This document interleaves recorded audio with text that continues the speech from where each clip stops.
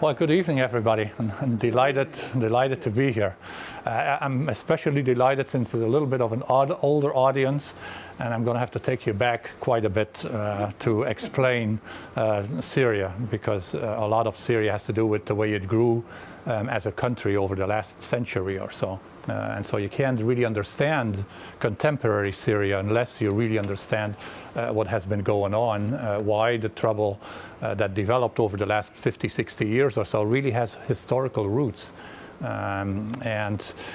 know, we're lucky, as you can see. This is a picture, and they're waving the flags for Mr. Bashar al-Assad, who's the young guy, you know, the present ruler. And actually, it's an air-conditioned vent that makes the, you know, they didn't pay me extra to have the flags waving for. And for those of you who had a couple of cocktails and you think it's not you, it's actually the thing that's moving. And this was the father, of course. Sorry for the picture; it's not that great. This was the old Bashar. Sorry, the old father. This is Bashar. This was his father. And al-Assad, very strategically in Arabic, actually means the lion. You know, it's a name he gave to himself, to the family. You know, to kind of project masculinity, which is very, very important, of course, in Arab politics. You know, the chauvinism and masculinity is a highly priced commodity. All right, so let me move forward a little bit. And the talk today is about solving Libya, and there's a question mark to it, you know, the impossible mission. And if you want kind of the quick preview, the answer is to the question, yes, it is an impossible mission. You cannot still, I will, toward the end of my talk, come back to what I see as kind of, you know, the future of the country. And I think that Syria, in its modern, the way that it developed, cannot really survive, and probably will not, I will argue, toward the end again of my presentation, will probably not emerge as the country that we knew it before. It will probably be broken up, belong to different countries, etc., etc. I'll spin out some of the scenarios of what is possible there. And here is, of course, it's still waving. Wow, how wonderful. Yeah. Here's the flag of Syria. For those of you who know a little bit about flags in the Middle East, they're all basically all the same, except for Saudi Arabia and so on. They all have the same colors, because they all have a symbolic meaning in Arab. There originally used to be 3 stars on the flag of Syria.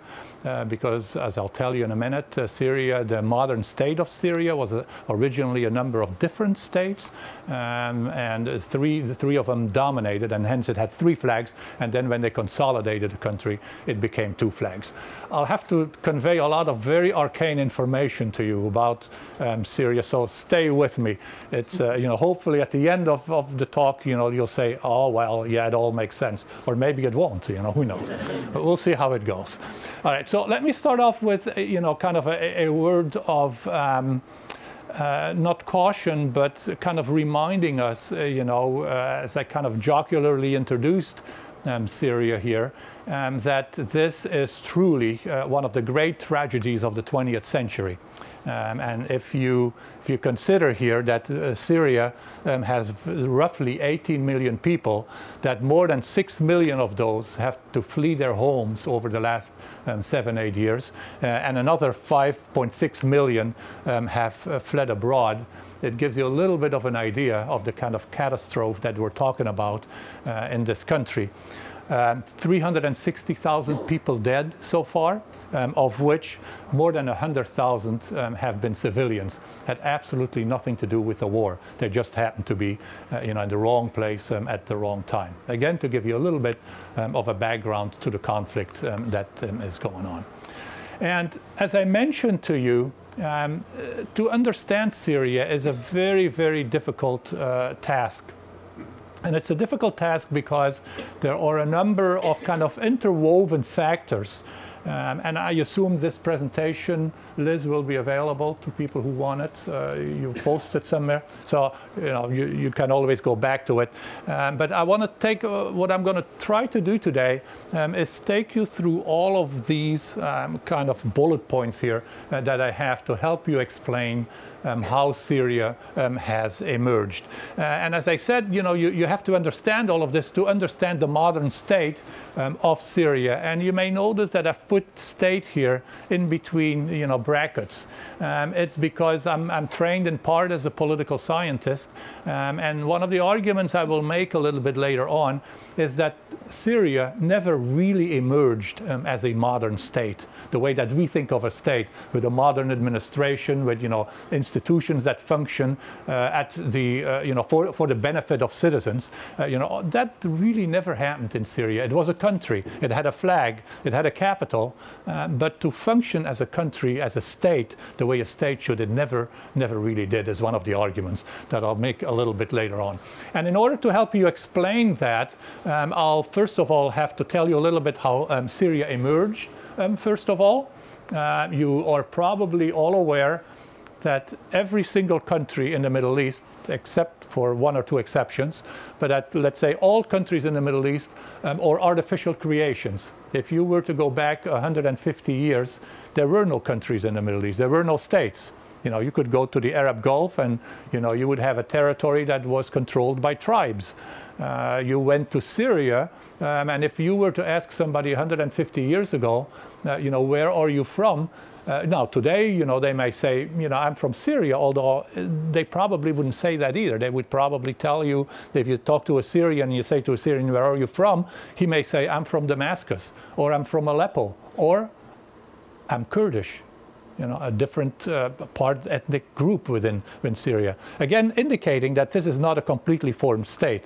And so I'll need to tell you a little bit about that and how that has an impact. We as Americans, when they ask you, what are you? And you're in a foreign country, somebody says, what are you? You say, hey, I'm American, right? I'm from the US.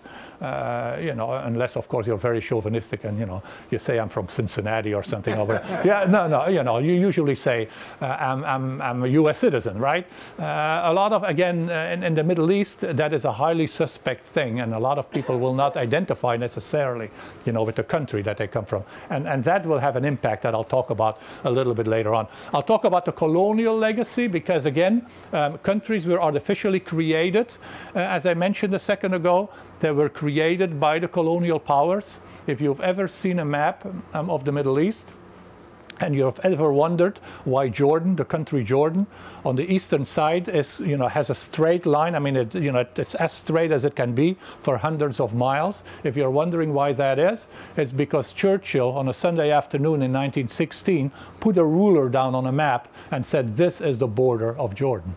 Right? So again, very, very artificial. Now, if you were a tribe living to the west of that line, or a tribe living to the east of that line, and from the same tribe, you didn't belong together anymore suddenly. And again, that had a major impact. And I'll tell you a little bit why the same kind of phenomenon happened in Syria as well. So that's the colonial legacy. I'll obviously will have to talk a little bit about religion. Virtually all Syrians are Muslims. But there are different denominations or groups, I should say, within Muslims, very, very important for what happens to the country. As a matter of fact, it's really been one of the determinative facts of why Syria has not cohered together very logically as a group. There are the Sunnis. And the Sunnis are the largest group in Syria, roughly 80%. And when I say roughly, I do so because, remember that Syria has been a dictatorship for a very long time. They've not really held census, deliberately because they don't really want to know, how many Sunnis there are and how many Shiites there are. That's, of course, the other group. And the Shiites are by far the minority. They're roughly about 10 to 12%, it's estimated.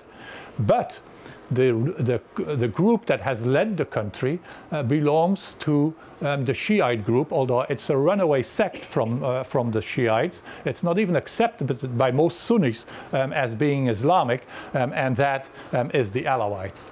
And so Bashar Bassad, the current ruler, is an Alawite. And the Alawites have dominated politics, the economy, everything in Syria for at least since 1970, and a little bit before, when his father came to power. So, you know, it's a very awkward situation. You have a minority in charge, but the minority controls the army, controls the security services, which are very, very important in Syria. You know, it has multiple layers of security to guarantee that the Assad family essentially stay, and the friends of the Assad family essentially stay in power. So I'll say a little bit about that, the role of religion, and then I'll talk a little bit about Arab socialism, Arab unity, Arab nationalism, not so much about communism, because there's very few communists in Syria.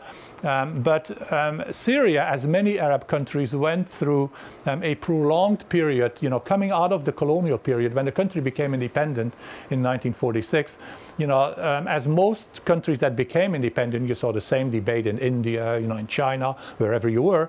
You know, some of the questions that people asked, you know, what do we do? You know, where do we go from here? What do we want our economy to look like? You know, now that the colonial masters were gone, how do we deal with this? How do we deal with all these different groups that we have?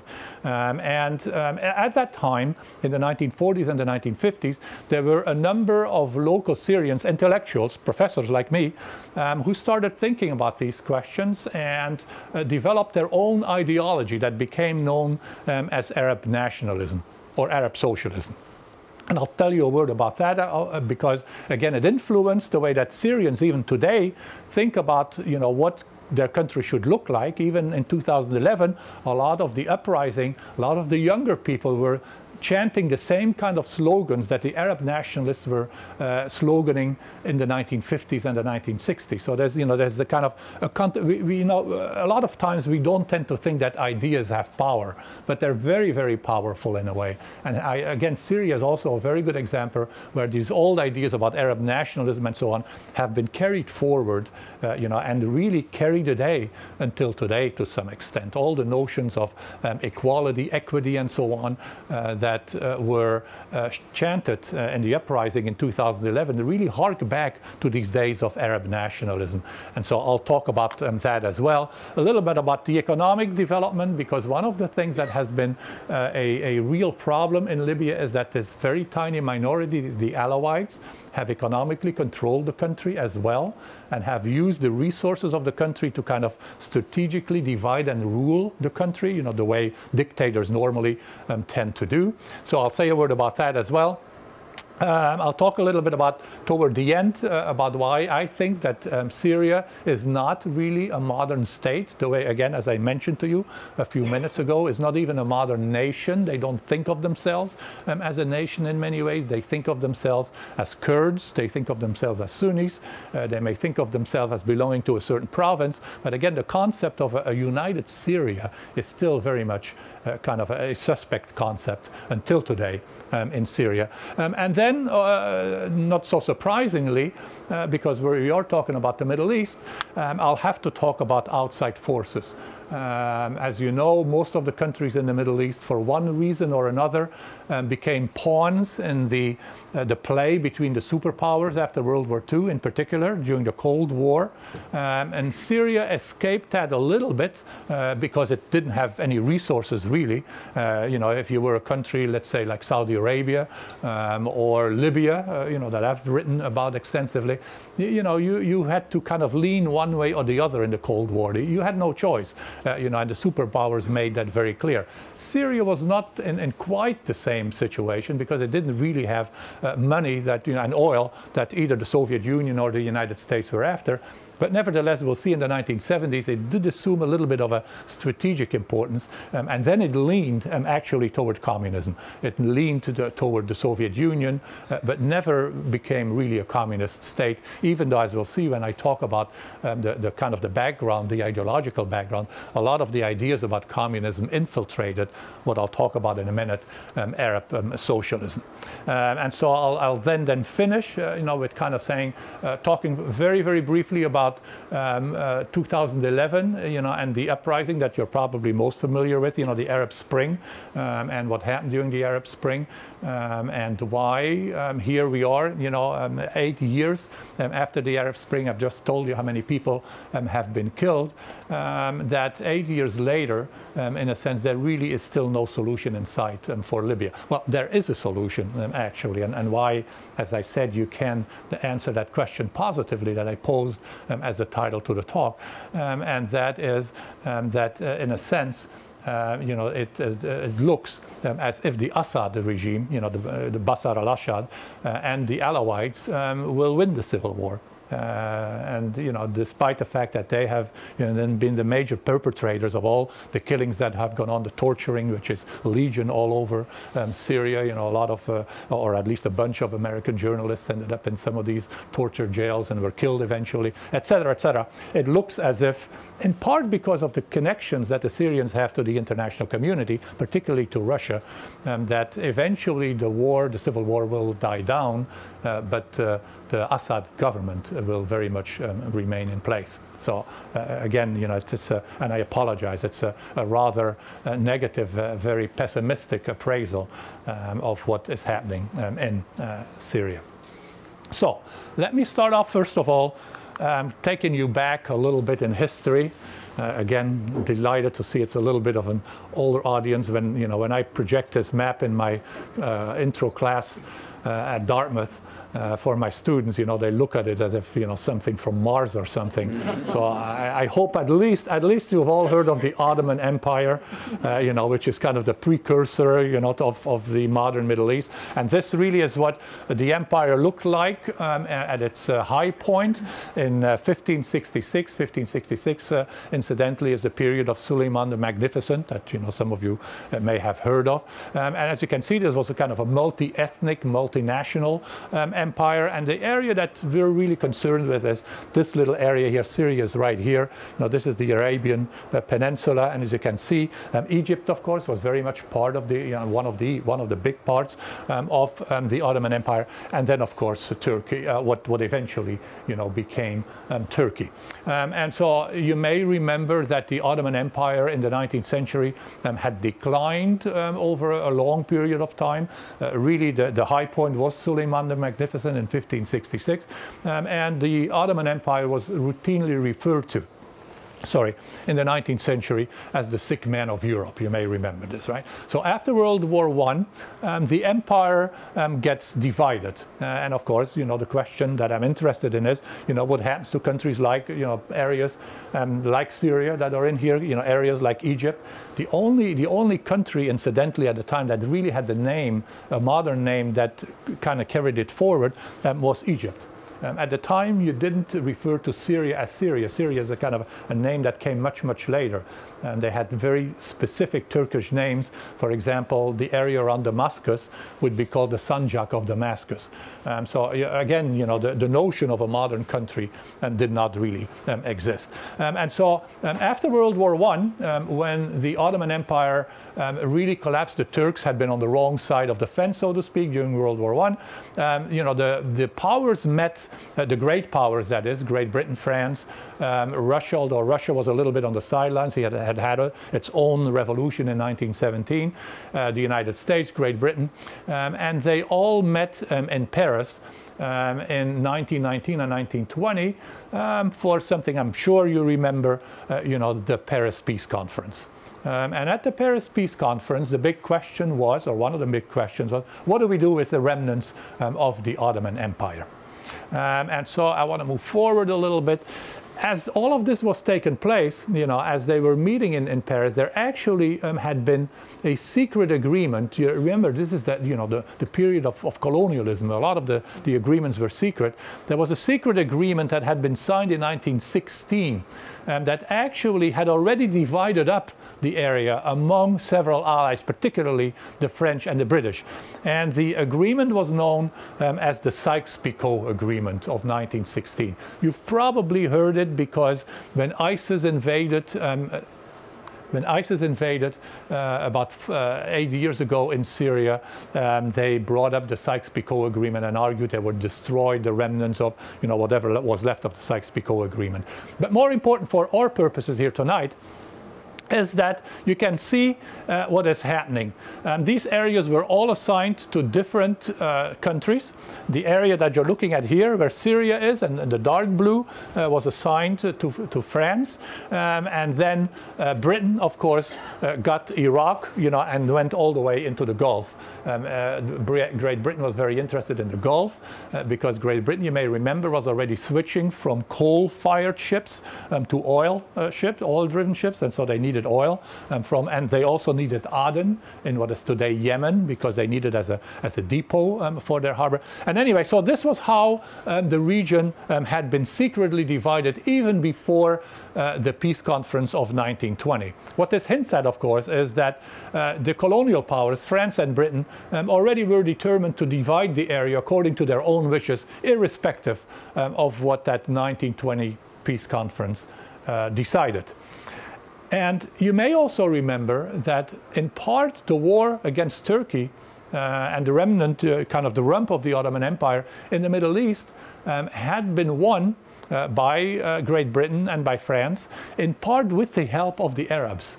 You may remember, you all seen Lawrence of Arabia, right? The British guy who helps the local tribes to, rebel against the Turks. All of this. So there had been all kinds of agreements, very famous agreements that I won't bore you with, about after the war was done, that the Arabs would get independence. That they would be able to create their own independent countries. And so at the Paris Peace Conference, there was one man, and you see him here in the middle, Faisal, of the Hashemite family, who indeed had been promised by Sharif Hussein, by the colonial office in London, that his territory would become, that the Arab lands would become independent. He went to the Paris Peace Conference. Anybody recognize anybody at all on this picture? Yeah, Lawrence of Arabia, of course, is standing right here, right? And so Lawrence was involved. Lawrence was very much on the side of the Arabs, wanted to give them independence. Anyway, so Faisal, you can see this is it's a really, really sad picture. This picture was just taken after he had been told, essentially, that the victorious allies would not give him independence for his countries. He walked down the steps and they took the picture. Very, very, very sad. But I wanted to show you the next picture as well, and that is of Faisal again. But just to give you an idea, kind of a historical idea of what we're talking about here. These were still, very much tribal societies in a way. You look at these people. This is tribal in a sense. These were not, modern citizens in a sense of a state. And so to them, even the notion of a state, really a modern state was very, very, very weird. As a matter of fact, in Arabic, they have no word for a secular king. I mean, they didn't at the time. And so somebody like Sharif would normally have been referred to as the Sultan. And Sultan is simply, Sulta in Arabic means power, he who holds the power, basically. Now, when they created these newly independent countries, the French and the British, they had to come up with a new word, a secular word for the same, Sultan. And so the kings afterwards were referred to as Malik. And you'll see this name from time to time still being used. Malik, yes. Is it Lawrence third from the right there? No, I don't. No, it's one. It's somebody. On the other side, on the right, right there. It could be. I don't know. I just don't know. It's a good question. It certainly looks like a Westerner, doesn't it? I mean, this guy I know. He was from the legation in Iraq at the time. Had been transferred for the conference. It could be Lawrence. Although I kind of this is really minutia. I doubt it because of the headgear. Lawrence would not have worn that headgear. If you look back at the other picture, you see the headgear. This is more the Transjordan headgear that he would have worn. Anyway, real detail for specialists here, right? So anyway, so the conference is done, and the Arabs, of course, are very disillusioned. They don't get their territory. Syria becomes part of France, so to speak, a French territory, and all of this, to kind of emphasize the hypocrisy a little bit, was at the time, of course, when our very president, Woodrow Wilson, was arguing for the creation of the League of Nations that would give these countries their independence, to do away with all these secret agreements, of which the Sykes-Picot had been a very good example. You may remember that part of the 14 points that Woodrow Wilson enunciated was, and I've put it here, open covenants openly arrived at. In other words, let's do away with this secret diplomacy, that the British and the French have been doing for so long, of which Sykes-Picot and what happened at the Paris Peace Conference was a very good example. Unfortunately, as you know, Wilson didn't carry the day. He couldn't even get the League of Nations approved by the US Congress. We went kind of into isolation in the interwar period. And so, in a sense, the Syrians were by themselves. And they were under French tutelage. And so until World War II, and I'll try to kind of summarize this very briefly, but until World War II, Syria remained a French mandate.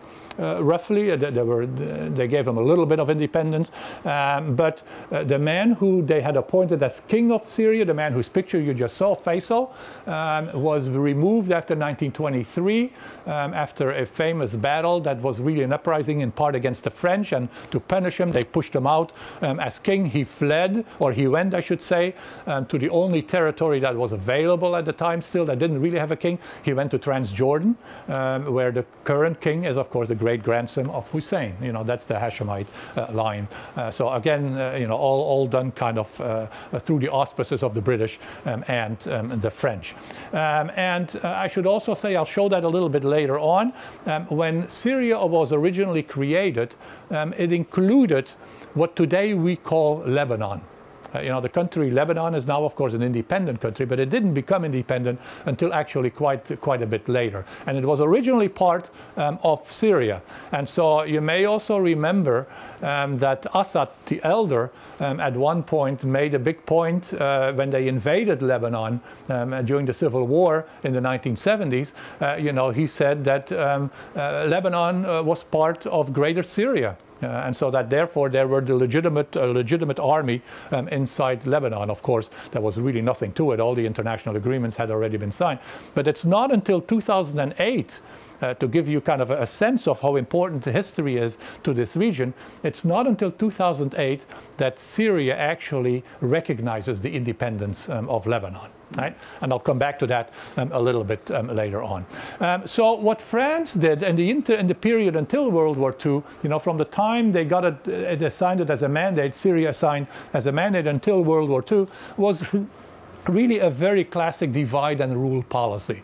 You play off one group against the other. And the way you did that in Syria is by playing off this minority, the Alawites, against the rest of the country. You gave the Alawites certain privileges, that made them important, that started to make them able to dominate the country, in a sense, at the expense of other groups that the French were afraid of could eventually rise up against them. So again, it's called a very classic divide and rule policy. And as a result of that, the group that came to dominate Syrian politics, the Alawites, find their origin going all the way back to what the French did in the interwar period. So again, history here is very, very important to understand why what has happened in Syria has happened, but also when we speculate a little bit later on about the future, why you will understand it's so difficult to consider of any solution, because a lot of these political systems are so ingrained, in a sense, so barnacled with all this history, that it's very, very difficult to really reform them. And again, I'll come back to that a little bit later on. And so here was the Syrian mandate. Then very quickly, as I said, it consisted of a number of different states: the state of Damascus, state of Aleppo, the big, the two big heavyweight cities in Aleppo. Anybody ever been in Aleppo by any chance? Yeah, beautiful, just an absolutely amazing place. One of the heads of the caliphates at one point, totally destroyed almost at this point because of the bombing. As much of Syria is, incidentally. State of Damascus, and then you can see here Greater Lebanon, what became Lebanon, eventually the state of Lebanon, the country of Lebanon. Oops. And then I'll talk about this a little bit later on, but it shows you already what I need to talk to you about in somewhat greater detail. The different groups, you see here the Jabal al-Druze, right? And the Druze are a very different group within Islam. They are also considered heretics by most Islamists, by most Muslims, but nevertheless a very, very powerful group in Syria, and particularly also in Lebanon. And there's lots of affinity between the two groups in Syria and in Lebanon. And you can see here this purple part, and it says very clearly the Alawite state. This was the area that the Alawites, who eventually assumed control, that remain in control until today, this is where they came from. This was their territory, in a sense, right? So it gives you a very good idea of kind of the geographical dispersal of these groups during the time of the mandate. I'll show you a map toward the end. Syria looks quite a bit different now, but nevertheless, these particular parts, the Latakia and this area around, is still the stronghold of the Bashar al-Assad regime until today, although a lot of it has now been occupied by government forces as well. So that's kind of a very, very quick overview. And again, here I wanted to show you very quickly the areas, the Alawites, the minority, the Sunni, and the Kurd. And again, if you kind of keep this this map in your mind a little bit, toward the end, when I show you another map, you'll see how this has really changed quite dramatically. But again, the only thing that hasn't changed is really the area around Latakia. Yes? Were there other Shia sects in Syria? Yes. I know that the Alawites were, but you said that they were sort of a minority. Yes, there is also what is called the Shiite Fiver sect and the 12er sect. But they're not represented in this particular. No, they're very, very tiny. They don't really count. So the Alawites were the majority Shia then? Majority Shia, yeah. Oh, okay. Yeah. But again, remember that the Shia themselves are only 10 to 12% of the overall population. All right, so that's kind of the map, with the different. And so let me move on and then very quickly kind of encapsulate, if I could, what happened after the war, and again to give you an update kind of on the historical development here. And if I could kind of encapsulate this myself in a few words rather than take you through all of this, what you really saw in Syria between 1948 and let's say here 1963 is a period of intense political instability. Again, the country is trying to look, how it's going to constitute itself. It doesn't really have a lot of state institutions to deal with. These different groups are all vying for different kind of powers. How the offices of the country, etc., will be split up. It's really within this, of course, that the Cold War takes place.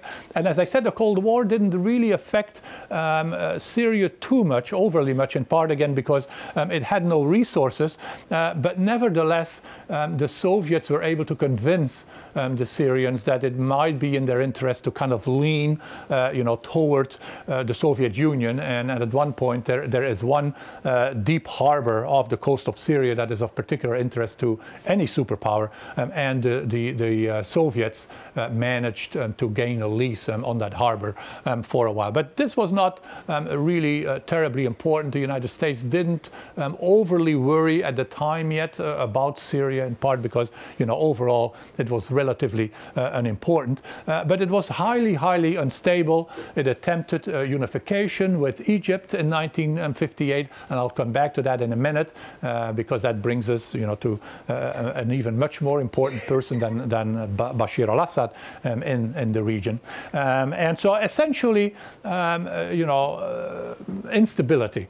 And I want to say a word now about kind of, if overall there was a lot of instability driven by all the factors that I've mentioned, a lot of the instability was also driven by the fact that this was, as I hinted at a few minutes ago, this was really a period in the Middle East where there was an enormous amount of political upheaval that was sparked in part because people were trying to find a kind of direction for the country. And so, there were a number of models that you could think of. You could pursue capitalism, of course, or you could pursue communism. Under the Soviet Union, but most Arab countries were not enamored either of capitalism or of communism too much, and they kind of developed, kind of in a native sense, much like they did in Cuba with Guevara and so on. They developed their own kind of philosophy. A very, very, very powerful native philosophy that influenced and continues to influence today, how people in Syria think about what the future of the country could be. And it became known here, as I put it, Arab nationalism, sometimes all called Arab socialism. And it was led by two men that to you perhaps don't mean much, but certainly for an academic like myself and somebody who's interested in kind of ideas and the impact of ideas on history. The first one was Michel Aflaq, and the second one was Salah ad-Din al-Bitar. And to go back very quickly to Michel Aflaq, very interestingly enough, something that happens in virtually all colonial situations, you'll notice that his first name is Michel, is a Catholic name, is a Christian name, and very interestingly enough, what happened in every colonial country, a lot of the intellectual elite was trained in local schools run by either the French or the British, and so, Aflaq really comes out of, and most of the Arab nationalists actually come out of French schools in this case. They all studied, Aflaq studied in Paris, then went back to Damascus, etc., etc. Kind of a very interesting development. And of course, a lot of the ideas that they developed about socialism and so on really found their origin in Western European thinking, going all the way back to Karl Marx. And so both Aflaq and Salah ad-Din al-Bitar were kind of the most important. There were a number of other ones, but the most important ones in Syria. And of course, the reason in a sense that they became important is, first of all, because they had kind of a native standing. They were seen as intellectuals within their society and respected for that within their societies. But they also had a really, really powerful protector in the Arab world that also believed in those very same ideas of Arab nationalism and Arab socialism, and that, of course, was Gamal Abdel Nasser, right? And Gamal Abdel Nasser, became this kind of superhero, for most Arabs. Wrote this wonderful little booklet. If you ever find yourself lost for something to read Nasser's little booklet. It's called Philosophy of the Revolution, in which he kind of, laid out what his political program was and why. Here was the big question, why is it that the Arabs, who had this magnificent civilization, 500-600 years ago, think to the Alhambra, think to cities like Damascus, like Aleppo, a brilliant civilization, particularly under Suleiman the Magnificent, etc., etc. Why is it that that civilization kind of crumbled? Why did the Arabs find themselves in this kind of sorry state that Syria, for example, did, being a mandate from some European country, not even being able to run its own affairs. And so what Aflaq and Bitar were trying to do, and certainly Nasser in that little booklet, was try to instill in the Arabs a sense of pride, to really build up their countries again, to really create unity. And they saw particularly unity among Arabs as very, very important. And hence why Nasser created all these unions with the United Arab Emirates, etc., all to try to kind of, strengthen the position of the Arabs in the world.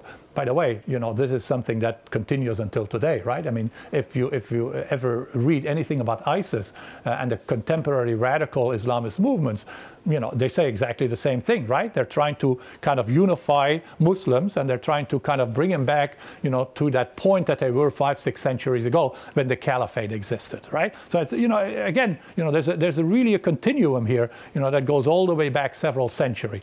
And so there, you know, of course, Nasser was the big man in all of this, inspired not only Bitar and Salah ad-Din, but also inspired, of course, somebody that I've talked to you about here before, Gaddafi in Libya, and others, you know, people who really kind of shared this idea about the greatness of the Arab nation that should come back again after having been lost for so long. Of course, you know, and in a sense, the man who then came to dominate and coming out of this Arab socialist period was the first real president, so to speak, of Syria, Hafez al-Assad. And, you know, you're all of the right age to, of course, to have known Hafez al-Assad very well when he was president. Emerged as, very interestingly enough, also, you know, a lot of times people ask me, why is it that in the Middle East, or it's not just the Middle East, why is it that all over the world, actually, you know, military regimes seem to be the ones, you know, that take power and are able to, you know, or push their countries forward?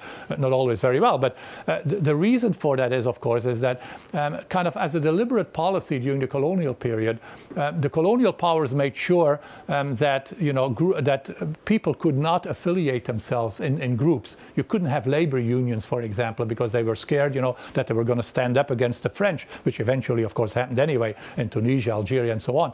But the only group that really developed a kind of technical expertise and solidarity among themselves to really become a powerful pressure group was the military in the Middle East. And hence why in many Arab countries you find that the military, you know, really led these coups that, you know, that eventually then led to independence, or, you know, or after independence. And so here was Hafez al-Assad climbed up through the ranks again. Remember, he is an Alawite, you know, so in principle, even though the Alawites were, you know, a protected or a privileged minority, in principle, he shouldn't really have risen so far, but he was a very ruthless man, you know, read the tea leaves very well within the Syrian army, was appointed Minister of Defense, and then in a slide I'll show in a minute, you know, became president, appointed himself president, another coup. I think Syria, if you look at the period from 1946 to 1970, when the last major coup occurred, I think Syria had something like 17 military coups. I mean, you know, very highly unstable, right? You know, so, but of course, he emerged as the leader. Hafez al-Assad, very ruthless, as you know, highly authoritarian, used these teachings that Michel Aflaq and his cohorts had written about Arab socialism in a political movement that became known as the Ba'ath. And you probably all heard about the Ba'ath party in Syria and then in Iraq. Ba'ath in Arabic means Renaissance.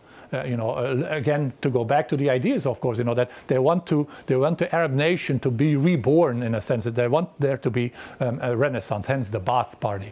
And this Ba'ath party, which of course persists until today, was really the party that Bashar and Hafez, his father, used to keep themselves in power and to run Syria with an iron fist, again, literally until today. And so here's very quickly then his career, if you wanted to. The Ba'ath emerges in Syria in 1963, and 1970 is really, you know, when Hafez al-Assad comes to power, when he assumes power, so to speak, where the Ba'ath party now becomes the ideological party, much like the Communist Party in the Soviet Union. You couldn't have any other alternative parties. I mean, you could for, you know, for propaganda purposes, but they couldn't really mean anything at all. And at the same time, as soon as he came to power, he created a new constitution, you know, to make sure that he could stay in power for a long time. There was a kind of a little strange thing to it. One of the stipulations that al-Assad had in that constitution, that anybody who wanted to become president of Syria had to be at least 40 years old. And lo and behold, when he dies, his son is only 34.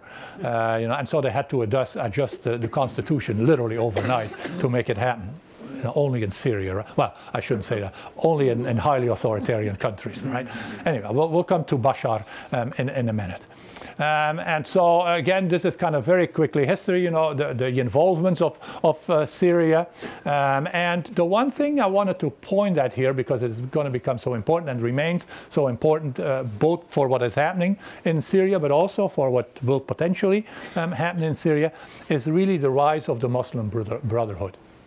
The rise of the Muslim Brotherhood is important because the ideology of the Muslim Brotherhood is antithetical to the Arab socialism and Arab nationalism that Aflaq and the Ba'ath Party, which is a secular ideology, you know, or used.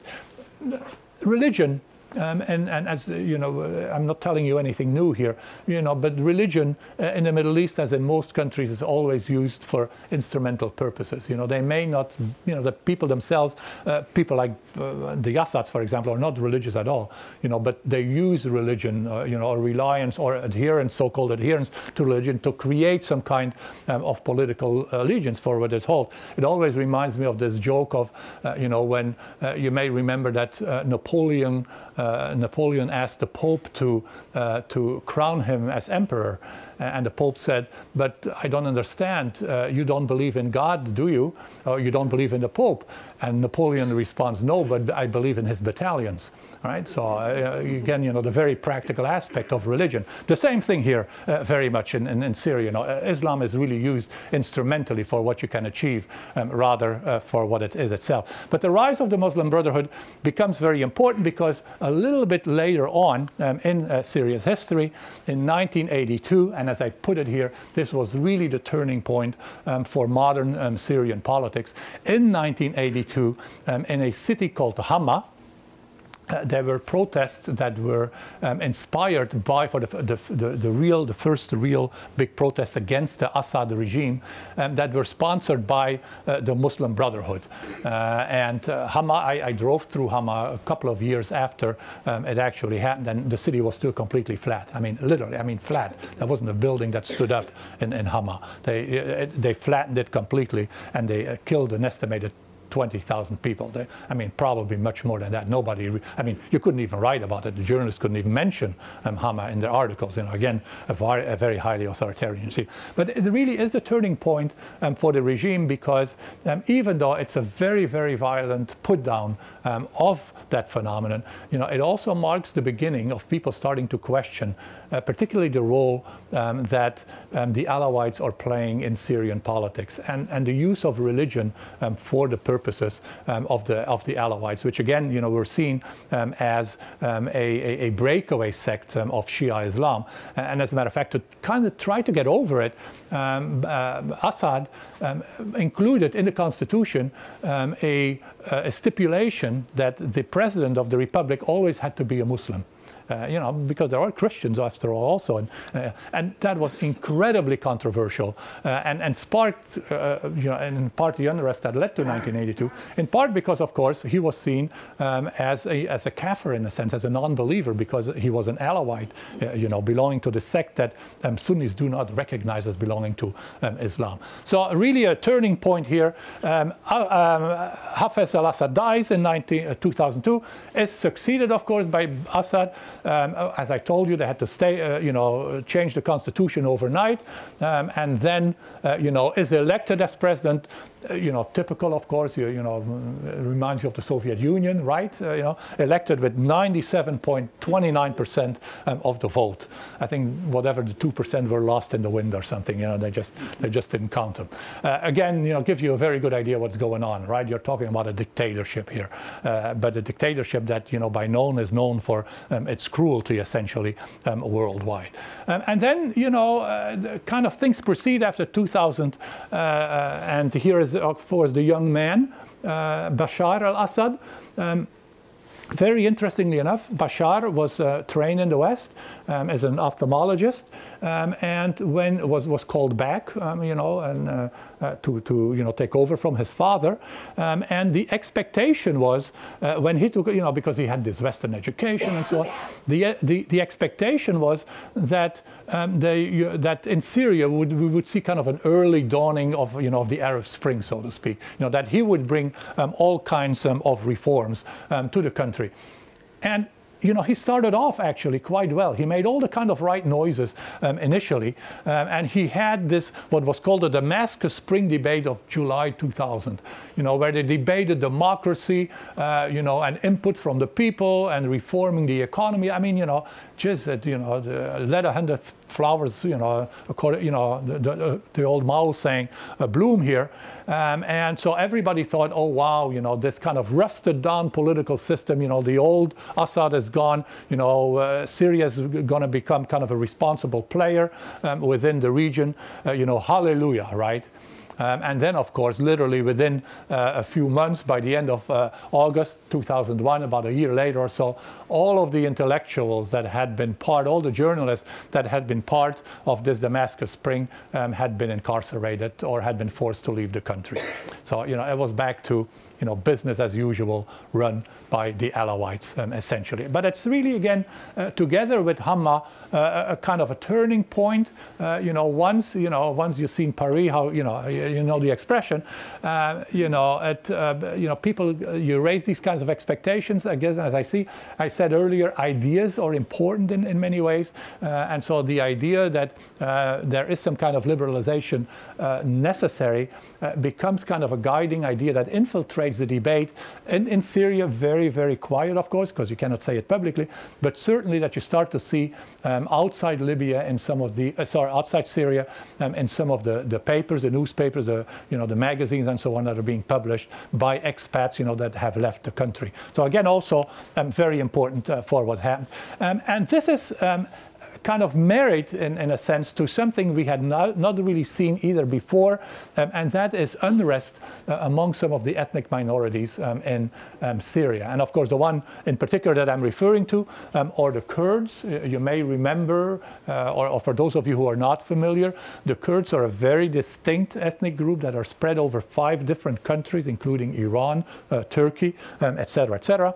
And so it's really at this point that the Kurds also start formulating their own kind of political platforms. And the Kurds, of course, once 2011 comes, will weigh in, will start fighting against the regime.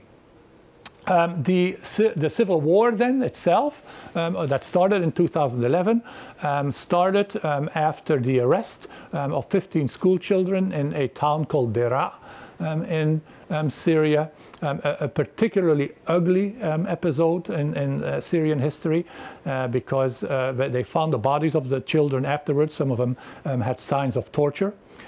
So it, again, you know, the kind of the spontaneous reaction at that point was overwhelming and really led in part to the uprising that started in 2011 and kind of spread the agenda, the opposition agenda spread. You know, they wanted the Assad regime to go, they wanted the Alawites to go, they wanted political reforms, etc., etc., all of which, of course, were totally unacceptable to the regime and frankly couldn't, you know, no one could really force the regime to implement them because it really controlled the country so tight militarily and through these military security organizations that it had. And so by July 2011, we're in a general civil war, you know, which now is very, very slowly starting to wind down after all the casualties and so on that I have talked about.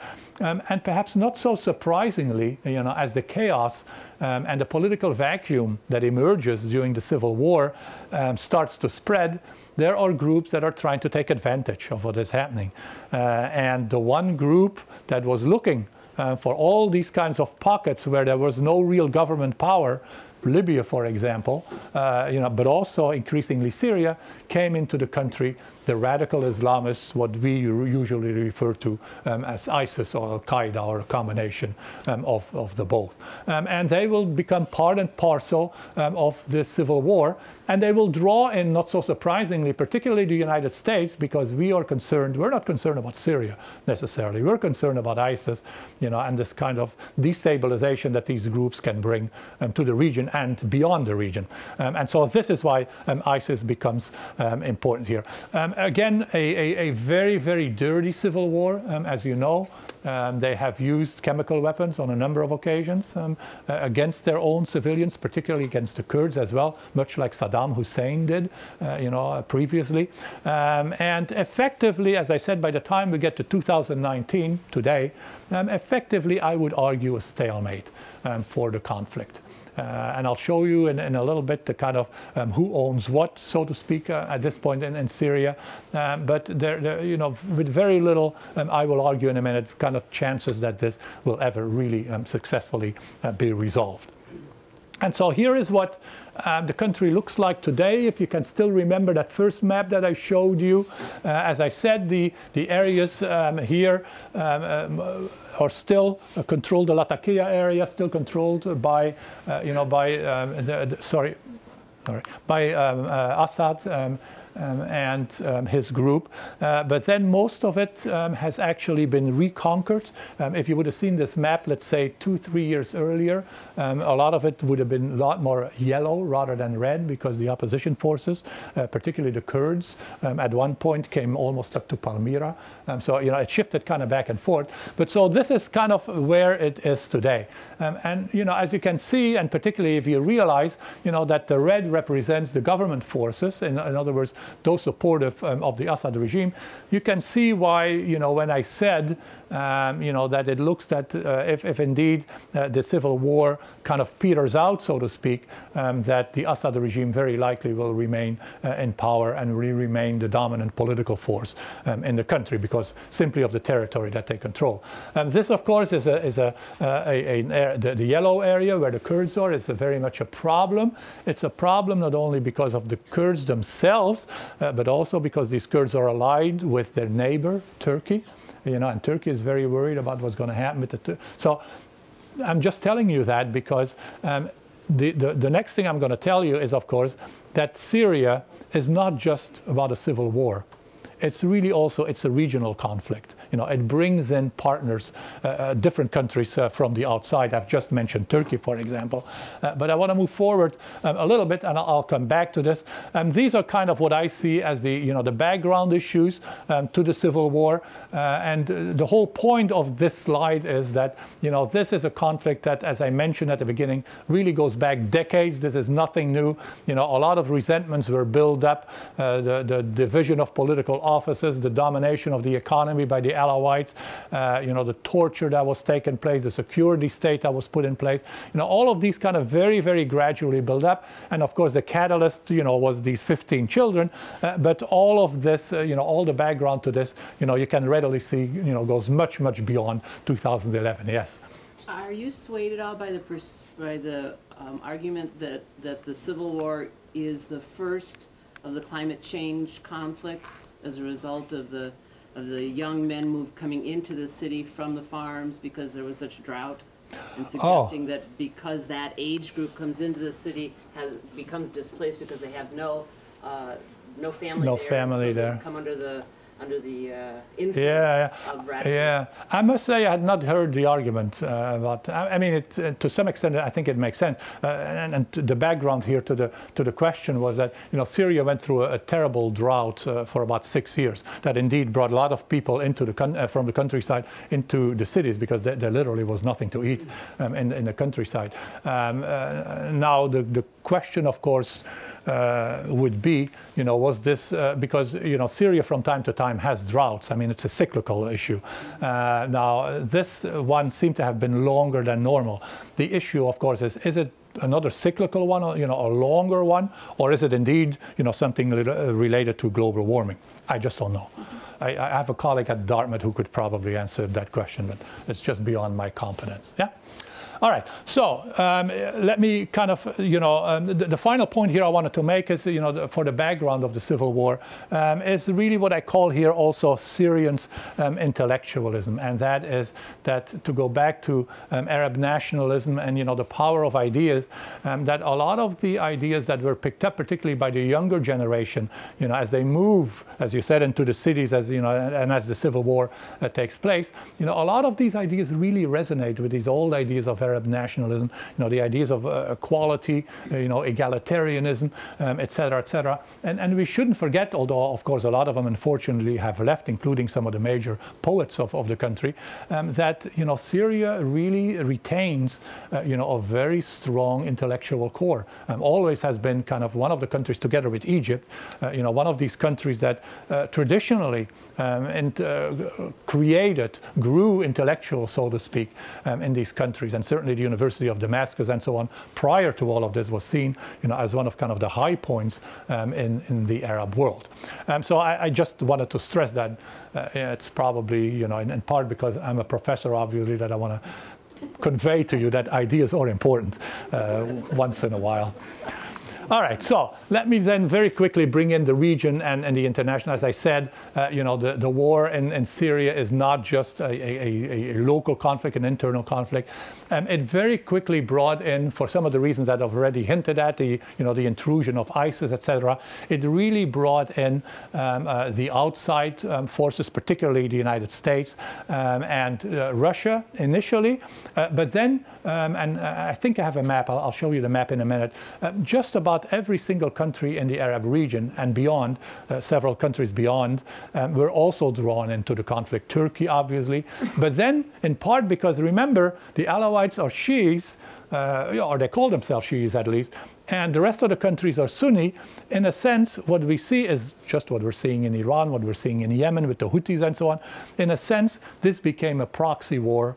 Syria became a proxy war for the fighting between those that defend Shiis versus those that defend Sunnis in the Arab world. And so it's not so surprising, that that Iran weighs in with a certain group, that other countries, Turkey weighs in with a different group, et cetera, because they all want to protect their interests in the country.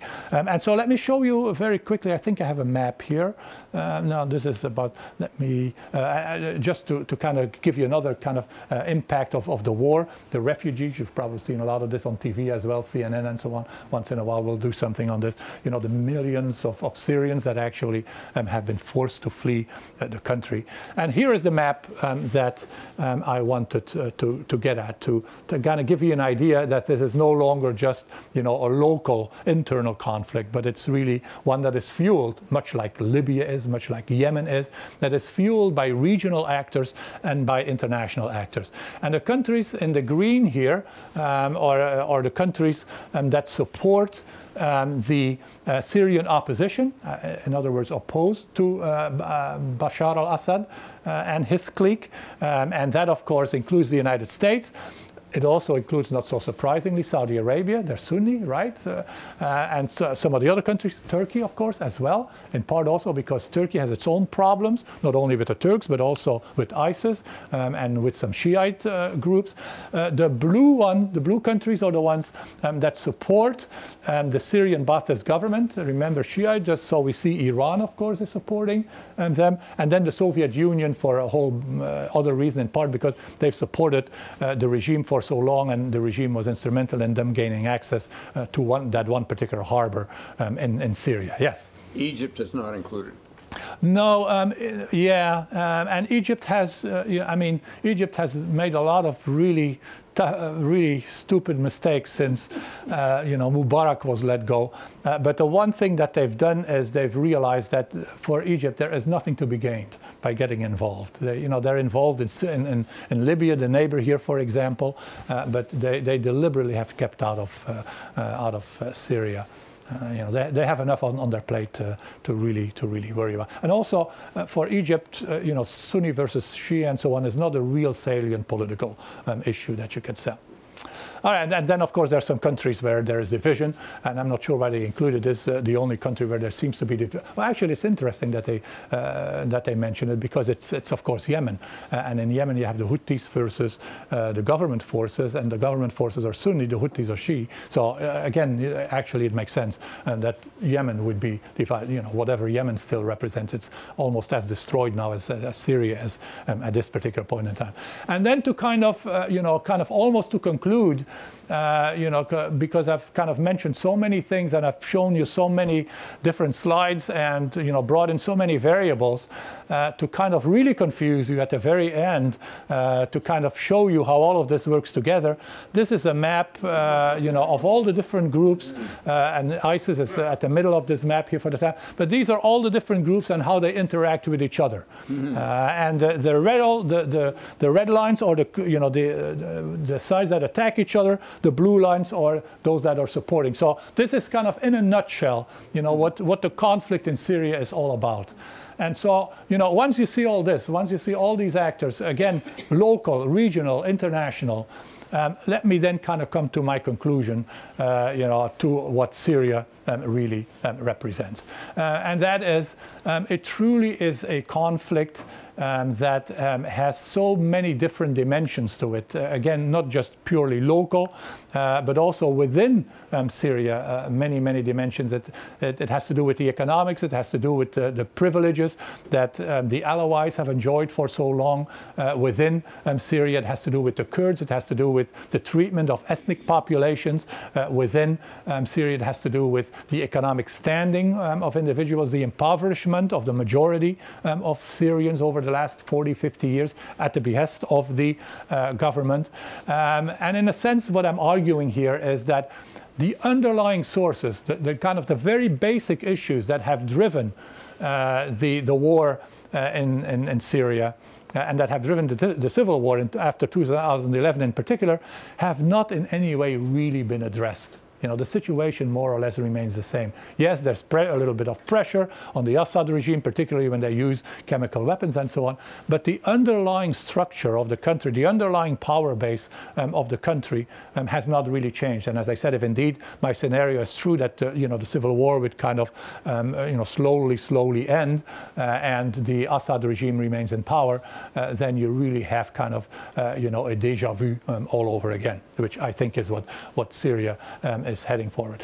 The larger picture is, in a sense, and this is more speaking as a political scientist more than anything else, is that if you kind of, and as Gloria said, I worked for the United Nations as we were getting into Libya and trying to, bring some order to that country.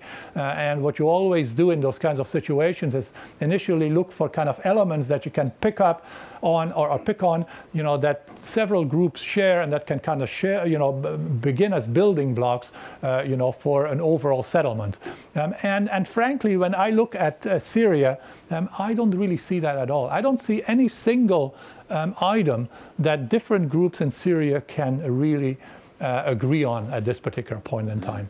And so, that makes a settlement extremely difficult, and probably impossible. And so, as I said, there are really no incentives that anybody can give these different groups to really come to a conclusion. And what I see as the future of Syria is that it really may never again become the kind of effective, consolidated, more or less consolidated state that it was prior to 2011.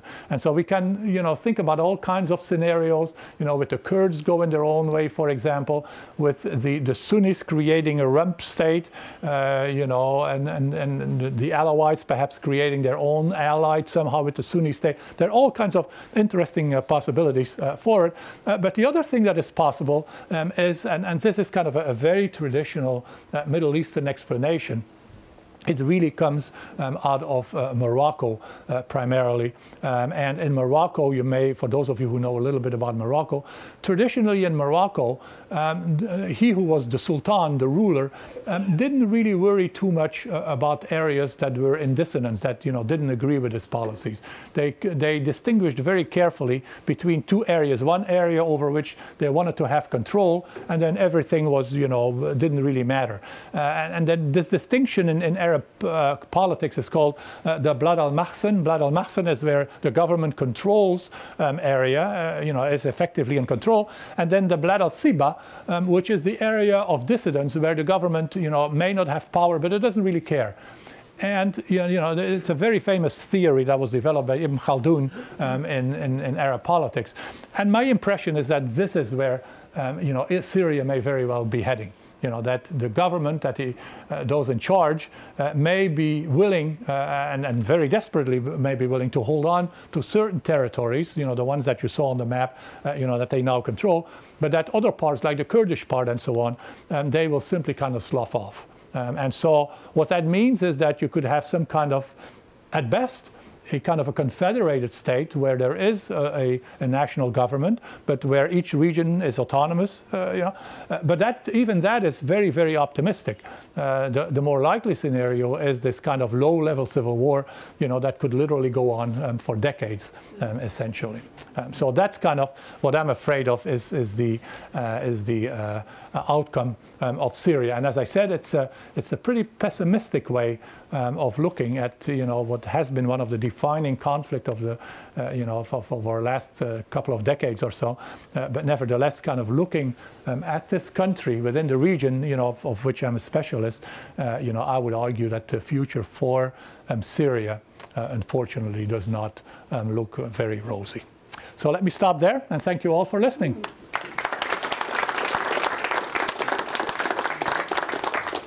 And I'll be glad to take questions. Please, yes. Could you explain the sentence, local wars no longer exist? Oh, yes. Oh, yeah, I should have done that.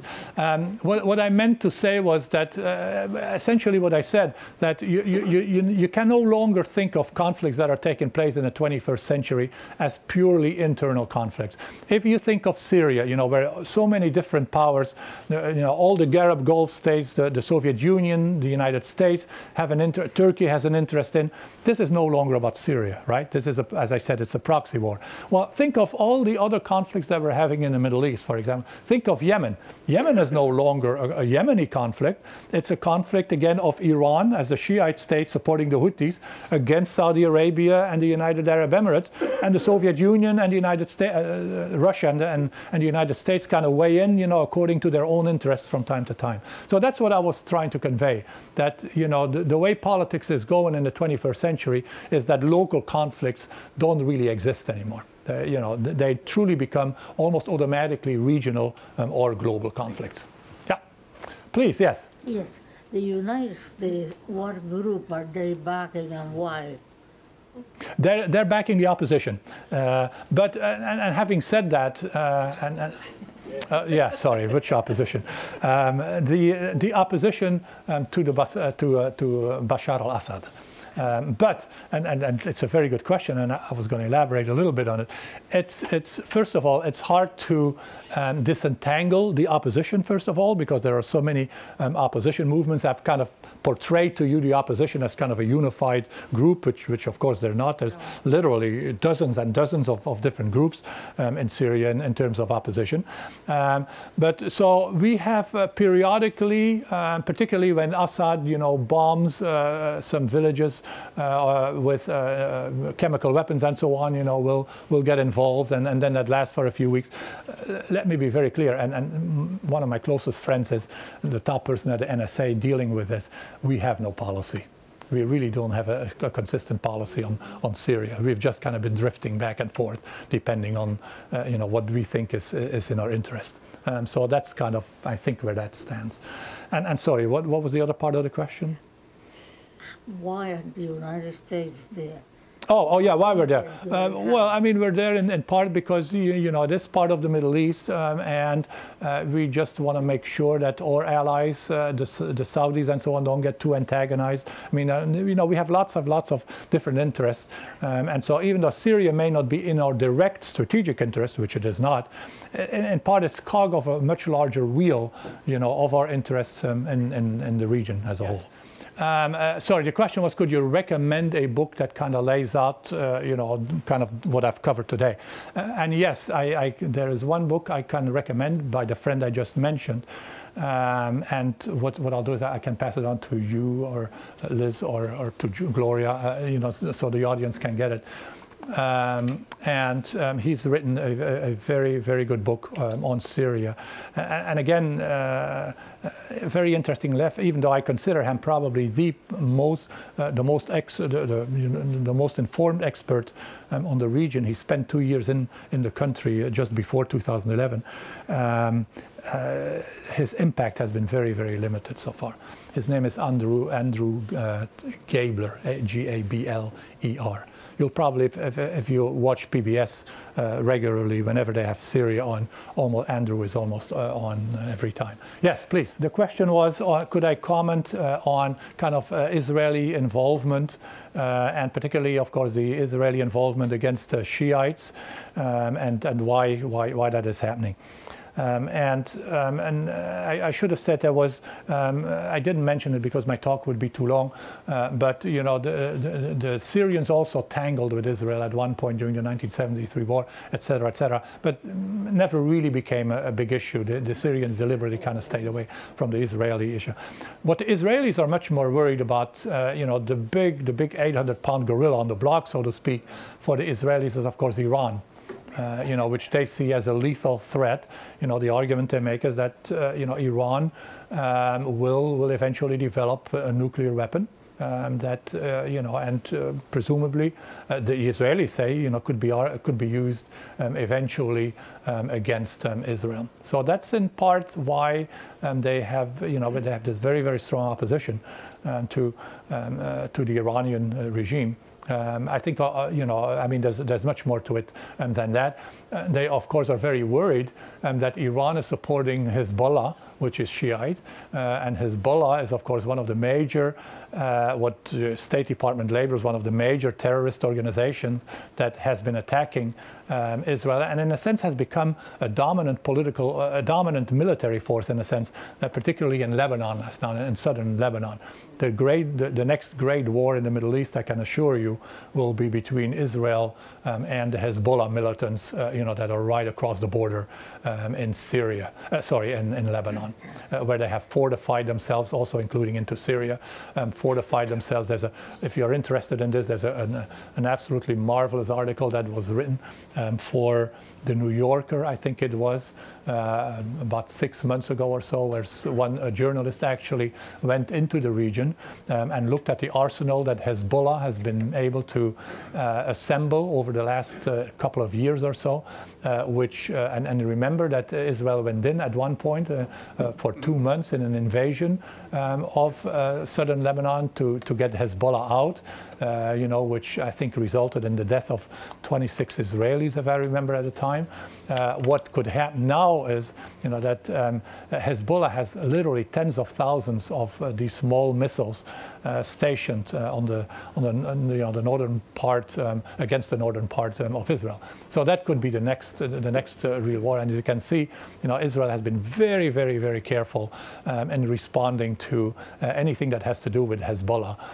You know, they make sure, you know, I mean, there's a strategy in international politics that you only retaliate as much as you need to, because if you go beyond that, you know, it's going to be a tit for tat. So the Israelis have been very, very careful at watching this. Who wrote the article?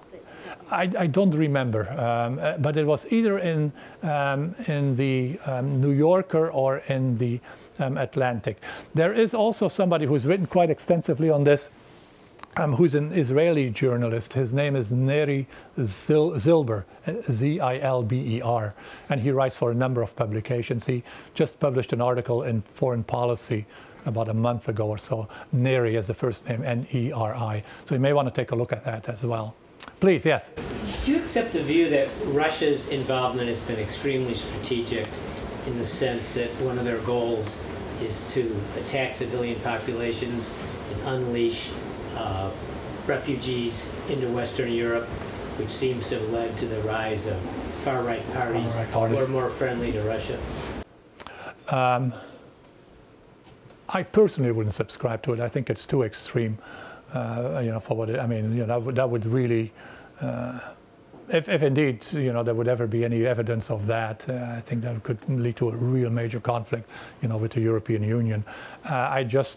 Putin has done a number of questionable things, but to me personally, that's just personally, it seems to go really beyond the pale. I can't believe that, he.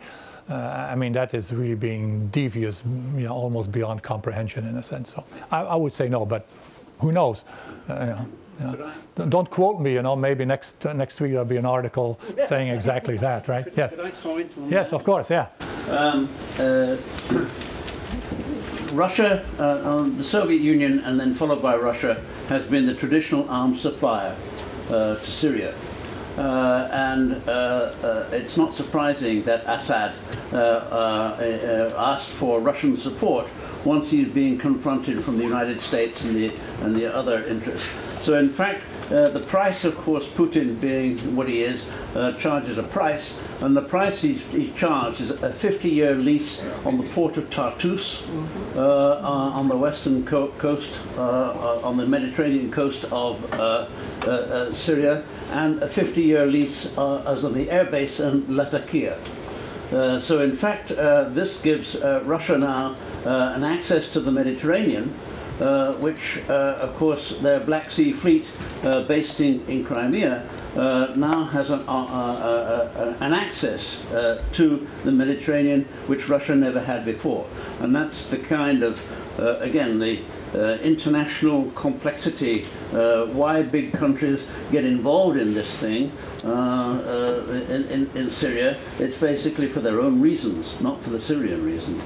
Actually, they've had access to Tartus for a long time. This is not Yeah, that's nothing what new. I mean. But they've never actually had. It's not ratified. There is not. Now they have a 50-year lease. No, they don't have a lease. It's not ratified by the Syrians. It doesn't need to be ratified by Putin. But No, it doesn't need to be ratified by Putin, but it needs to be accepted by the Syrians on their part. But you're right. Beyond that, you're absolutely right. The Russians for a very, very long time. As a matter of fact, as I said, the reason in the Cold War that they turned towards Syria was particularly to gain access to that harbor and to Latakia and so on. There's very, very interesting things. It would take me all night to talk about that happening to the weapon systems in Syria. The Syrians are not happy at all with their Russian weapons, and they're trying to diversify. And so anyway, it would get us far beyond what we can talk about today. Yes, please. There's an article in The Economist today on how well Putin has done in Syria. Yeah. And the limiting factor is the Russians don't have the money to continue to support Assad, much less help him rebuild the place. Yeah, no, exactly. Which explains the kind of the traditional role that Russia, in a sense, has played. It's the role of spoiler. If you don't have the resources to really affect things, you spoil things, essentially. Yeah. Please, yes. You mentioned China briefly. What about their role? China has completely stayed out of Syria. They have some investments and so on in Syria, but Yeah, you had it on your map there. Yeah. No, there's no real certainly no military involvement or anything. China, as you know, is very, very strategic about its approach to the Middle East. Has traditionally not had an entree at all into the Middle East. Has been trying very, very assiduously to cultivate a very interesting thing you may not be aware of. One of the countries, of course, that China has been trying to cultivate is Saudi Arabia. When Xi Jinping his predecessor, Jiang Zemin, came to Washington and didn't get an official red carpet treatment, he went straight from Washington to Riyadh. Right? Remember that? Yeah. So anyway, they're trying to get into the Middle East. Another very fascinating fact, Saudi Arabia, as of next year, required language, second language in Saudi Arabia beside English, Mandarin. It's part of their educational curriculum now. So again, tells you how China is interested, is getting into the region. Yes, please. And sorry, not to even talk about all the Confucian institutes that they're creating all over the world. Gloria, do we have to finish or? Okay, one more question, please. Well, where do you see the future of Kurdistan being part of Iran, a big player, Turkey a big player, what's left of Iraq, and Syria? Yeah, well, that is a really fascinating question, and you know, I mean, for those of you who don't know the history, you know, the history of Kurdistan and the idea of a unified Kurdistan as an independent state, you know, also goes back actually to the Paris Peace Conference and so on, where they had their representatives. You know, so they're divided over 5 countries. No country has really given them real political clout, so to speak. The Turks in particular have been very adamant that the political parties that the Kurds have represent terrorists and so on, the PPK, I mean, you know, a long thing. Here's the key, I think. The only alliance that could really upset the apple cart, and the apple cart is essentially that things stay the way they are, is if there would be an alliance between the Turkish Kurds and those in Iraq. And that is not an impossibility, because the Kurds in Iraq are, for all practical purposes, and if I said this 2 years ago, it would have been 100% true, for all practical purposes independent. Exxon negotiates directly with the Kurds. They don't negotiate with the Iraqi government anymore, right? You know, and that would have been the situation 2 years ago. But it has slightly changed. The Kurds in Iraq are coming to an agreement with the central government. So they may be taking out of that equation, you know, that possible collaboration that I just talked a minute ago. So I think the most likely prospect is an autonomous Kurdistan in Iraq, a kind of lingering uncertainty about what's going to happen in Turkey. Although my hunch is that, particularly if Erdogan goes eventually, you know, that the whole Turkish issue may assume a lot more immediacy, and so they could probably also become an autonomous province or something within Turkey. In Syria, for all practical purposes, they are autonomous again, almost at this point. So we'll see these little pockets. If your question was, will they ever unify into a country? I think not. I think that's just too difficult. Gloria? Thank you very much. Yeah, sure.